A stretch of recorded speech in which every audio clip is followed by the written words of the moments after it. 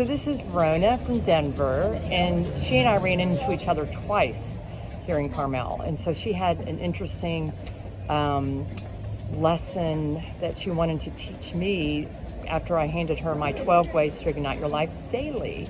So tell me what you were telling me about your spiritual practice. The spiritual practice I've been a part of for about the last 13 years is Way of Mastery teachings, and there's a trilogy of books.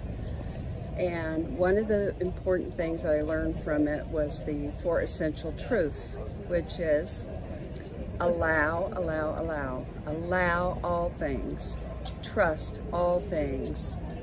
Embrace all things, and thereby you will transcend all things.